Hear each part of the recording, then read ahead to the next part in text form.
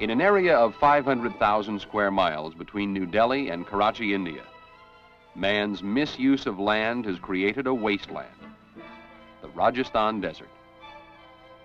In 1500 BC, this desert was an agricultural empire. However, the normal vegetation was weakened by the increasing demands of a growing population on this area. Deserts, in general, are regions where the air is subsiding. As the air sinks, it moves to a level of higher pressure, which compresses the air. When air is compressed, it warms, and its capacity to hold moisture increases. In the Rajasthan, with the loss of its grass cover, dust was carried by winds into the air. Dust in the atmosphere increases the subsidence of air. The presence of the dust inhibits rainfall. Since the source of dust is the desert itself, the cycle becomes self-sustaining. Without the knowledge of how to control the cycle, it remains a desert.